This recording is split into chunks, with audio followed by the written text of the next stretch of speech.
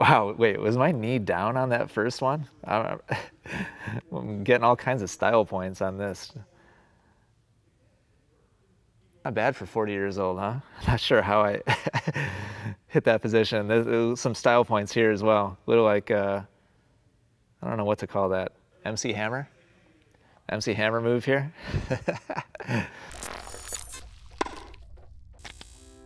Recently, I played a doubles match that had a lot of firsts in it for me.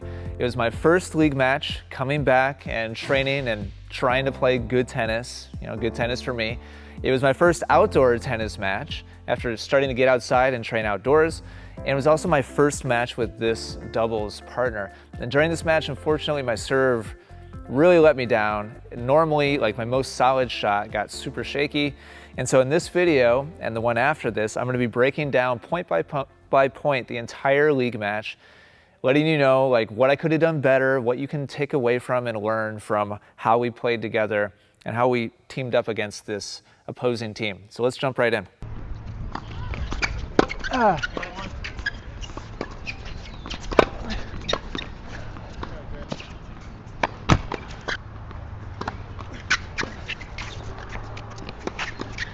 Yes, tough ball.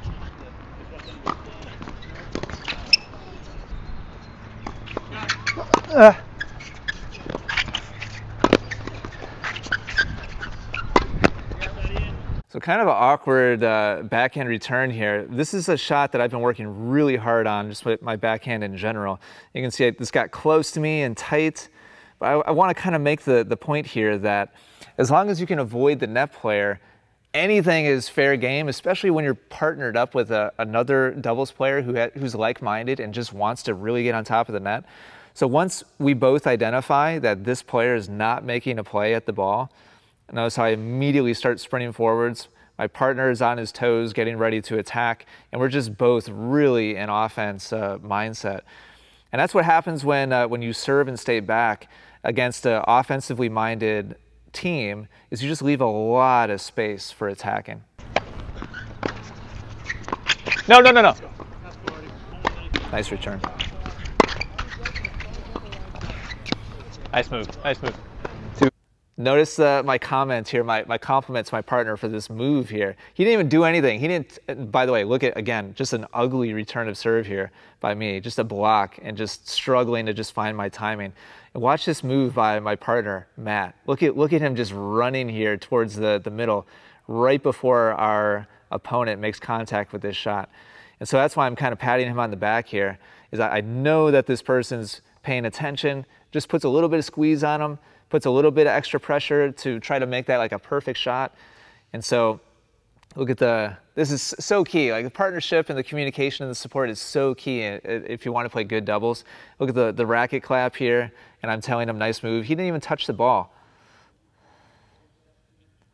But what I'm really doing here is just like subtly giving my partner this first points we've ever played together. What I'm really doing is sending him the message, I want you moving, go, like cross, cut off as much as you can, do as much as you can up there. I'm giving him permission, yes, move. And the earlier you can give a good doubles player that permission and that freedom to move around and do their thing, the better you guys are probably gonna do. So I usually, yeah, what do you want? I just point where I want you to serve. Yeah. One of three. Yeah. And then I'll go or stay. Got it. And for these, I'm more of a reaction than a call poach. That's you'll fine. see a lot of fists from me instead of open. That's fine. But I'll if be you reach it, if you can reach it, get it. Yeah. So a couple things. First of all, it only took us, 7 seconds to set up our signals. That's all it took. We didn't even talk about it ahead of time. And secondly, again, notice that I'm giving him permission. I'm giving him freedom. Yeah, go. Take whatever you can reach. Go ahead and take it.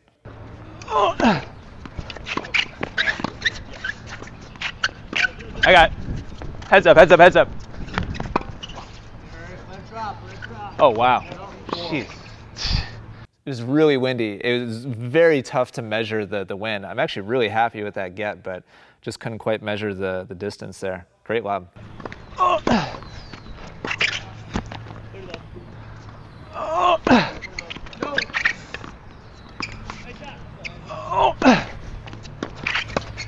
That's a great move. Great poach. Come on. Oh, boy. That's my bad, my bad.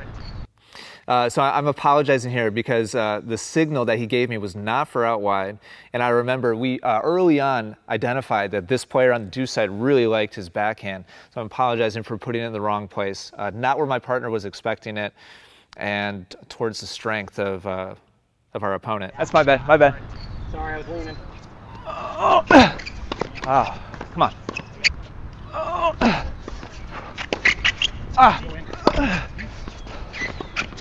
No.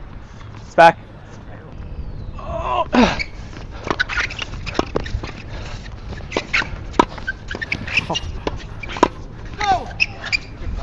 Wow, wait, was my knee down on that first one? I'm getting all kinds of style points on this. Not quite down. That's close though. Man, I'm not quite sure how not bad for 40 years old, huh? Not sure how I hit that position. There's some style points here as well. A little like, I don't know what to call that. MC Hammer? MC Hammer move here.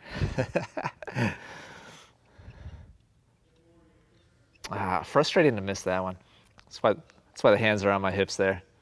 You know how it goes. The one you're most prepared for is always the one you miss. All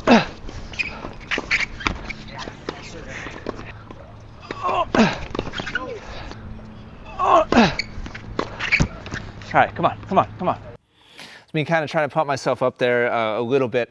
I felt all kinds of just out of sorts on this day. I'm trying to get acclimated to playing outside after just doing tons of training, tons of hitting indoors for years and just not doing much outside. So I'm just kind of sensing this like lack of rhythm and like spatial, like just trying to find the ball and to find the right timing. It's just not, I know it doesn't look bad yet, but I was just having a hard time. I could feel like just a lack of rhythm in general. Come on.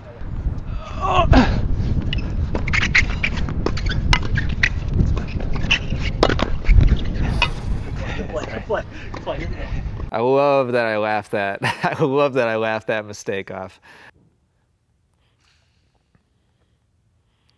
Another creative half volley. I mean, this is like the volley I'm working for and that I want, you know, all day. Just closed my racket face just a little bit too much on this, but I absolutely love that. I immediately can see this, you know, me smiling there, laughing it off. Like it's exactly the shot I want. And you know, you have to. You've got to laugh. If you're going to be aggressive, if you're going to be closing, if you're going to be trying to like create chaos up at the net, you have to be able to laugh off those mistakes because they're gonna come when you just charge in there all the time. Heads up. Oh.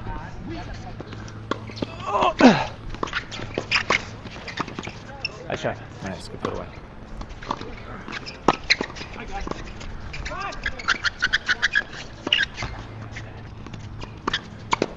No, back.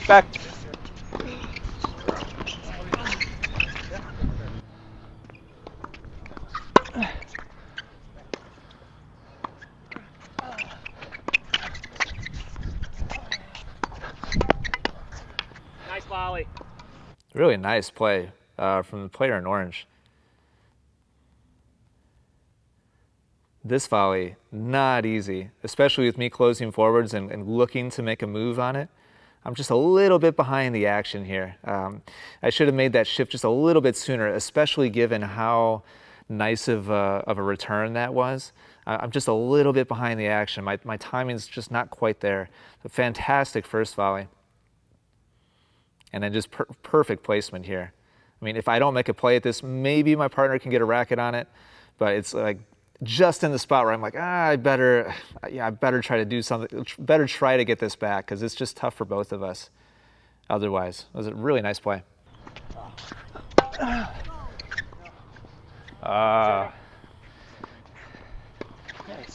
Yeah. I'm gonna dial that in. Don't need to swing so hard. I think too, I made the mistake on that 50-50 ball. I shouldn't have gone back cross court. He's the better volleyer. I should have gone down the middle. Which one is the better volleyer? The guy in the orange. Orange is better by? Yeah. Okay. What serve you like? I like T on both these guys, actually. Okay. So I'll do that T body mostly. Okay. I'll save the wide one for a surprise if I need it. Yep. You want signals too or no? Yeah. Okay. I'll poach more. Okay. Is that okay? So all that communication is so critical. Like, we're just kind of getting to know each other. Like, what serve locations do you like? Do you want me to give you signals? Do you want me to stay? Do you want me to poach? And notice again, this took us all of like 10 seconds. These are the conversations you should be having, especially with a first time doubles partner when you don't know each other well yet. These are the kind of conversations you really should be having as soon as possible in the match. No worries.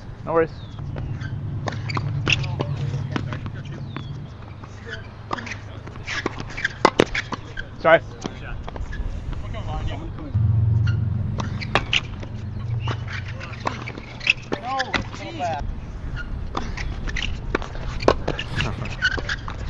I love establishing, first of all, just in general, I love poaching, but I love establishing the poach early, right in the first, second point. Like, if I can get at least one big poach in at my first 2 points where I'm the server's partner, ideally both, right away, returners would tend to kind of respect that. And so watch my move here, just like a hop, and then catching myself. So this is not a poach. And so 100%, I changed the target of the returner there. He hit it right to me. I shanked that volley. It should have been a clean kind of put away, but I love watching this back and just seeing that little hop there, just getting him to think about it, and that just ends up just pulling the ball towards me. I love making those plays. And so this, a full poach, and I'm moving just a little bit later. And I think I moved early enough that he saw me and he was trying to beat me. And the fact that he did see me and he is trying to change his target is probably mostly what accounts for that, basically a swing and a miss. It's a good serve too, but I mean, he's a good player. He's not going to swing and miss all that often. Just making the move. Watch my partner, by the way, covering back behind me. So we planned that out with signals ahead of time.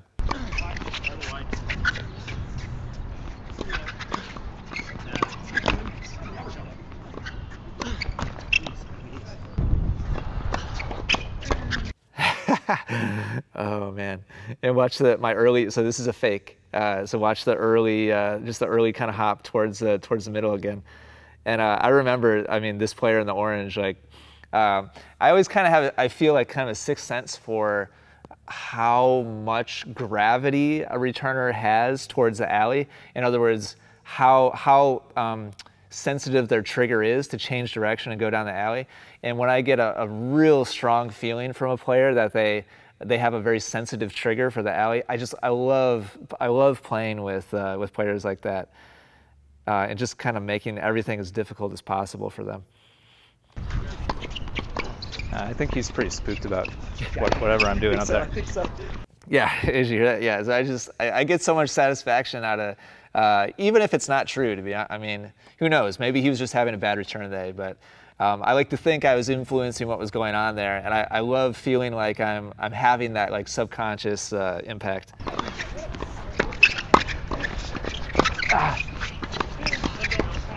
Yeah, good hands, good hands, good hands. Nice save Nice by job. my partner there. Nice job. Heads up. Wow. Coming over, George. With the wind, that ball would have I put the baseline. it would have been long if I was on the other side. Exactly. Yeah, that's a good serve.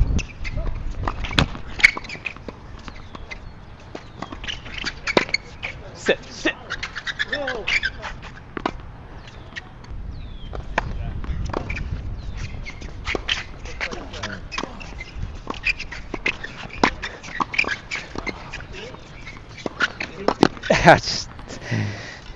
Nice pattern there. Just got off rhythm on the last one, I guess. But again, watch, I'm just a little behind the rhythm here. And I remember just in general feeling this way. Here's the serve, here's the return.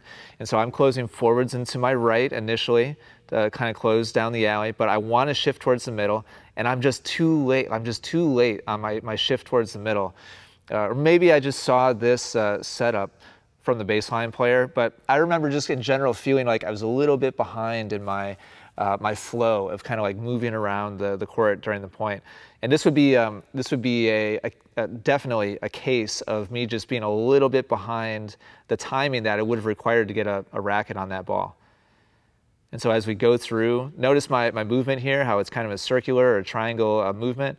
Initially forwards to the right, and then forwards to the left, and then back again to cover the center of the court in case the net player gets the next ball, and then repeat forwards to the right. This time, look at how I'm more early here, shifting relative to contact. Before he hits, I'm already shifting. So this is me squeezing and basically, giving him the message, go ahead. If you want to try to beat me down the alley, you can try. But I'm going to squeeze towards the middle and try to cut it off. Really nice hands by the other net player cutting this off. Just really fun doubles point all around. And just shank that volley. Just not ready for it.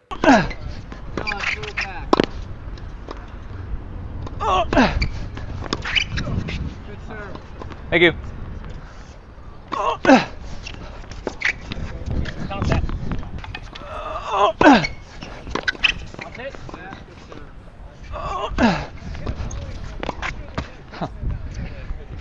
Look at that. We haven't gone there yet. 4 first serves. We haven't gone there yet. Yeah, 4 first serves, 4 points. Yeah. Hit doubles, huh? All right, here we go. It's almost like the stuff we try to coach, right? Right, almost. Before that, during the previous changeover, we were talking about how we both missed a lot of first serves. My first service game went to deuce, like, I don't know, 4 or 5 times. Only double faulted, I think, once in that first service game. But just in doubles, first serves are a huge premium. If you can't put your first serve in and they're just waiting for a second serve, it's a completely different scenario, situation. So much tougher to get control of points on a second serve. Wow, great volley. Yeah, that's a nice slice. I got lucky there. Oh, come on, wind. How did the wind not carry that one? Nope.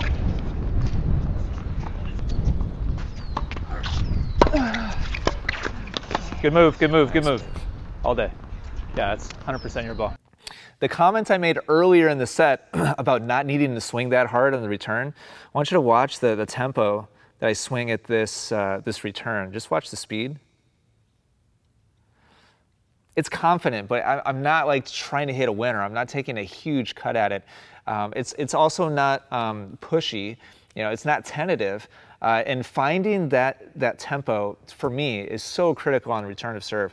If I go beyond that solid tempo, then I spray the ball, I miss lots of shots. But if in doubles against a good, solid net team, if you're tentative at all, then they just start really making you pay for it.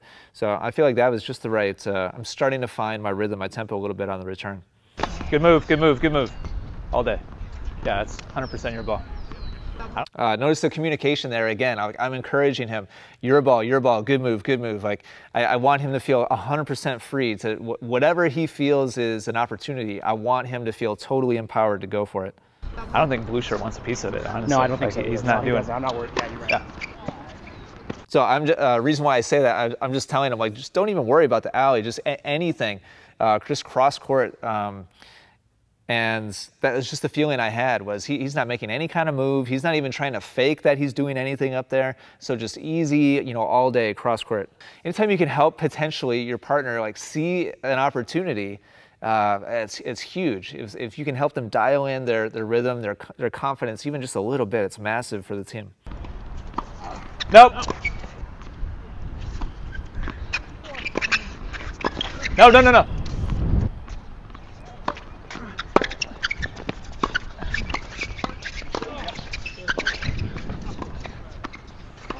I'm getting the sense Greg is kind of the boss. Like he wants all the action up there. I think you're right, and deservedly so. I mean, he's Oh, his hands are incredible. All right, what's our mantra? First off. Yeah. I'm saying Greg there is the one in the orange shirt. So commentary I'm just basically making there is I just get the sense he wants to kind of be in control. He's like he's the aggressor. He's the more confident one in terms of moving, in terms of taking the ball. And so anytime my partner and I can kind of get that sense and just kind of lean on the opponent in the blue shirt, then that's exactly the direction we want to go. Ooh. Good serve. Wow. Is that a backhand volley? Wow. I need more of these volleys. I played a whole bunch of mixed doubles this past weekend. I really needed that volley. Man, I'm not sure where that came from. I just stuck that. Just really laid the racket back and just really hinged it and snapped it forwards quite a bit. I could have used some of that this past weekend. Notice the planned poach again. Oh, maybe it wasn't planned. If it was planned, my partner didn't switch. He didn't get the memo. Interesting. But based on my timing here, yeah, I'm definitely just thinking I'm going. So maybe we had some miscommunication here. But hey, it worked out. Yeah, good serve.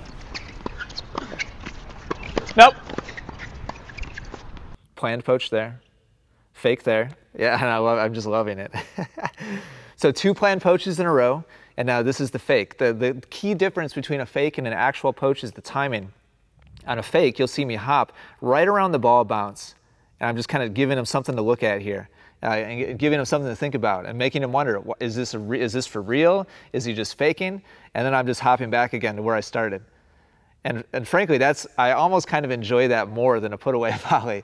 When I hop to one side and then have enough time to hop back again, and notice how I'm like just showing him my racket as the ball goes into the net. I'm just like basically like demonstrating, yeah, I'm right. I'm in your head. Like I'm the one who's in control here, and I'm just kind of subtly signaling like I'm sitting here waiting for it. Like I already knew the ball was going in the net. It's a little bit of a dick move, to be honest. But this is you know, high level, you know, competitive. Like if you want to gain like competitive edge, when you play college, you know, tennis, this type of thing just becomes second nature because the intensity is just so high. Everybody's trying to get just a tiny little foothold or handhold. And so right here, like I already know the ball's in the net. Like it's already going in the net, and I'm just putting my racket out just to like show it to him that I'm in the right place. What about that first serve, sir? We went 8 for 8, right? Yeah. Once we said it, we were like, oh, here we go. Oh, yeah. What's that thing about doubles? Serves and returns, I think, is something as people say. So that's the end of the first set of my first league match, playing at 4-5 with this partner. Really enjoyed playing with this partner, but we have a whole nother set to play. We'll see if we can keep this momentum going.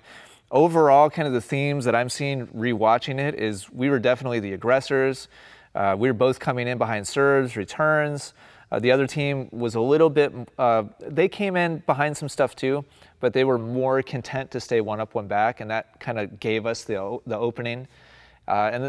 Sometimes you end up shooting yourself in the foot, but so far we've been able to put enough put-away shots in play and just outright pressure the baseline player enough to make a lot of errors that we've had control so far. So in part 2, we'll see if we can continue that. Brand new format here. What do you think? If you've enjoyed this, do me a favor and click the like button. And I'd love to hear your general feedback down below. Obviously, in league matches, like we can't set up a commentary booth. That'd be funny, huh? We can't set up a commentary booth and have Sanset and Brody like laughing and drinking beers. That'd be fun, but we can't do that in a league match. So, but I love the commentary kind of setup. So what do you think about this setup? Let me know in the comments down below. Would it be cool to have maybe like my partner here talking about it with me, or maybe, you know, Ira or some other, you know, just some other player besides my partner? What ideas do you have, and what would you like to see with this kind of analysis? Thanks for watching. Don't miss part 2. I'll catch you in the next one.